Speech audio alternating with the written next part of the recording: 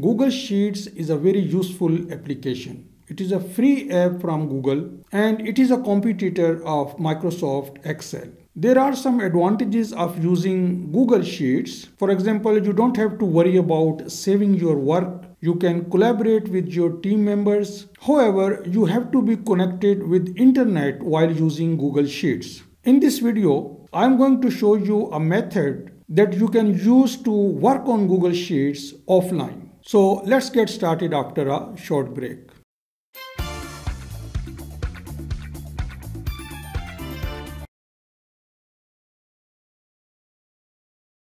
Hello and welcome to my channel. My name is Tahir and I make videos about educational technology tools. If you are interested in this topic, please hit the subscribe button and also the notification bell to get notified whenever I post a new video on this channel.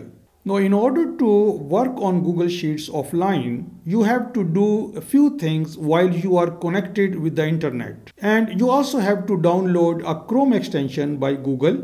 And now I will jump on my computer and I will show you the complete process of working on Google Sheets offline. Now I have opened one of my Google Sheets file, and if you want to work offline, you need to install a Google Chrome extension. So let me show you how you can see what Google Chrome extensions you have already installed. Simply click on this sign and you have to be using Google Chrome browser for this.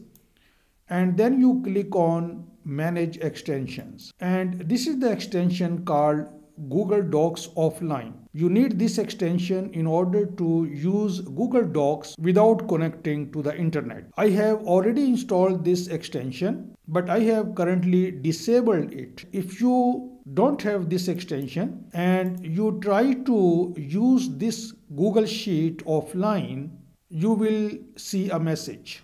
And let's say I want to use this offline. So first I click on File and then I have to click on this, Make Available Offline. And if I click on this, it will show me this message, Extension Needed. And it will show me this message to make this document available offline, install the Docs Offline Chrome extension. And then you simply click on Install and it will install the extension for you. But I will simply enable this Chrome extension and go back to my Google Sheet and I click on File and I click on Make Available Offline. And I will see this message, document now available offline. But now the second question is, when there is no internet, how will I reach on this document? And for that, I need to create a shortcut for Google Sheet. And to do that, you click on these three dots and then More Tools, and then you click on Create Shortcut. And then you can give this shortcut a name and simply click on Create. And now if I click on this application area, I can see this Sheets shortcut. But before I click on that, I want to disconnect my internet. So currently I am connected. So I change this switch and now I have no internet. Again, I click on Applications and now I click on Sheets. Let me maximize this.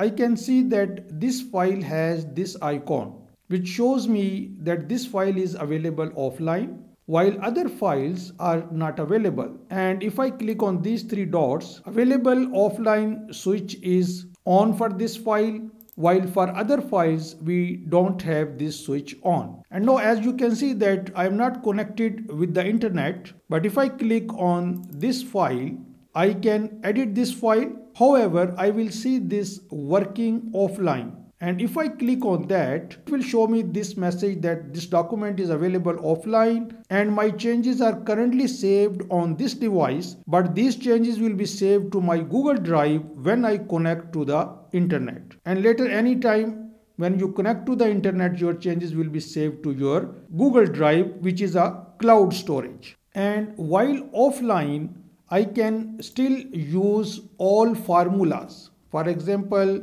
as you can see that when I start typing any formula, I can still use those formulas while I am working offline. And this is very cool because internet is not available all the time. And if you make your Google Docs, Google Sheets or Google Slides file available offline, you can still work on them And as soon as you connect to the internet, all of your changes will be saved to the cloud storage on your Google Drive. That is it for today. So I hope you like this video. If so, please give it a thumbs up. Thanks for watching and see you next time.